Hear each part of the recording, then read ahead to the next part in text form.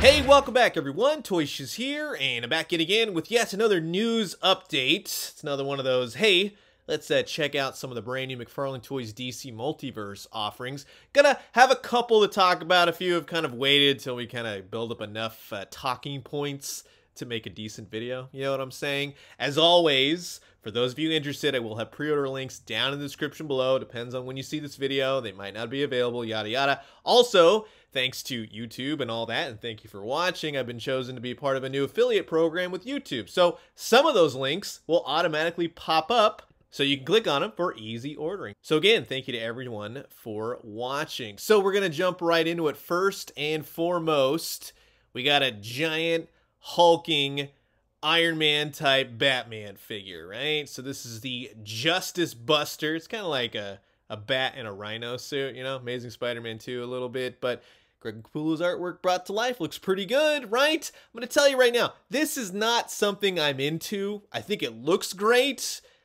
but Batman driving a big old armored war tank doesn't really do much for me. However, McFarlane Toys has been able to capture a giant hulking Justice Buster. Great details, Batman personalization every which way. It's huge, it's menacing, looks pretty good for a mega figure. So here's everything that it comes with. At first I was going to say it's a bit of a missed opportunity to not include some extra hands, but if you look closely, the fingers work and move so you can get them in kind of a fisted punchy hand. I think if anything, some effects, maybe the cockpit could have opened and you see Batman in there, something like that. That would have been kind of cool, but it comes with a flat black stand and the trading card to boot. Great weathering, great details. Here he is in the box. It's a big giant Hulkbuster, Justice Buster inside a box. That's nice to see for 40 bucks. Very reminiscent of the McFarlane Toys Violator and Malbolgia, right? So pretty cool. So again, if you want them, links down below. Now, heading into the Infinite Crisis, which this one is definitely right up my alley, right? I remember way back when San Diego Comic-Con, Mattel did their version. They gave away a giant plus-sized versions, a couple of them.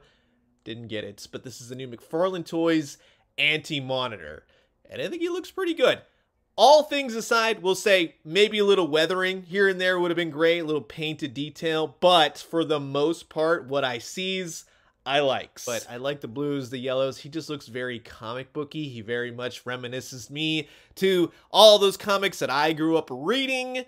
So I love it. Crisis on Infinite Earths Anti-Monitor. It comes with a trading card, but again, I'll tell you, this would have been a cool thing to add some Kirby crackles, some fisted hands, something like that in the box for 40 bucks. Because in all honesty, 40 bucks gets you just the figure. Let's get a little bit more oomph going to these things. Come on, McFarlane Toys. I know you can do it. You can put a little something extra in the box. But all those points aside, yes, definitely will be pre-ordering this one. Now, to get into the single figures, we're trying our luck at Superman again. And what do we get? No. All signs point to no. Hush Superman, Jim Lee. No, they cannot catch a break with the old Superman head portraits, right? Now, some good talking points, some good aspects of this figure is that he does come with a flight stand. I know, big whoop, but at least there's something. He does come with the same droopy S.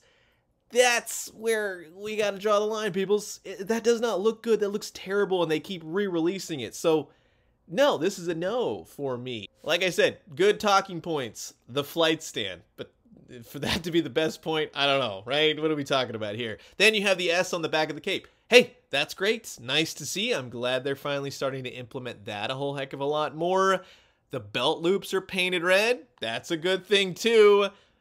But largely it's a pass for me because I don't like the body type for Superman. It doesn't fit him. The droopy S, the head portrait, that's really the big one. He does come with fisted hands. He's come with the outward flying hands. He comes with a flying stand and a sketch card, which I'm going to assume they're going to do a sketch version. They always seem to do that with Jim Lee anything, right? When it's based off his action figures and his artwork. So here he is all packaged up. Superman, Hush.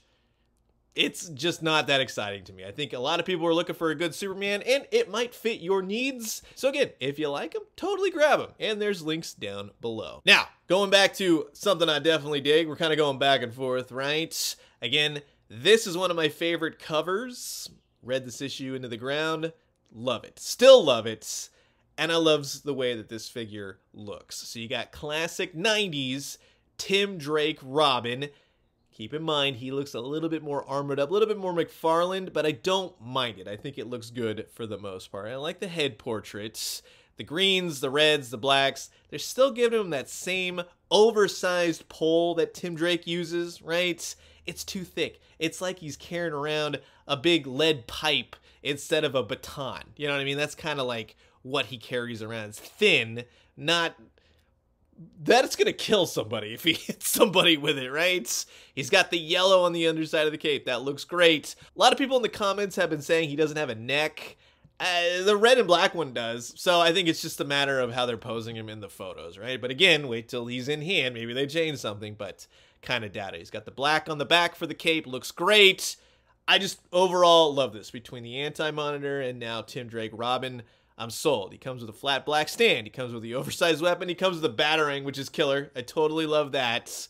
Maybe a grapnel. That would have been kind of cool to include with this Tim Drake Robin. But again, a fact that on the box, they're calling it Robin Reborn.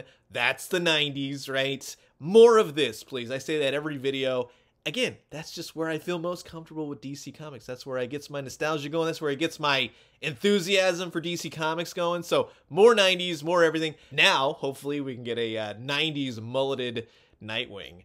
That would be kind of cool, right? And it would be really stellar if we could get an Anarchy figure with a bonus Eclipso head, right? Who wants that? Just me? And you comment down below, which characters would you like to see them tackle from the 1990s, right? Very fun decade of DC Comics. But that will wrap it up for my quick look at some of the new reveals, the new pre-orders that they got going for McFarlane Toys' DC Multiverse. Again, if you're interested, links down below, maybe even some on the screen, double check. And as always, you've heard my thoughts, but now I'm curious to know yours. Comment below, let me know. Let's talk everything DC Multiverse. And I'm going to leave you guys with that. As always, drink some great coffee, eat some great food, but most importantly, remember, it's the road to San Diego Comic-Con 2023. I'll be covering the con and everything DC Multiverse that McFarlane has to offer. And when they do, let me know what you found. I'll talk to you guys soon. Adios.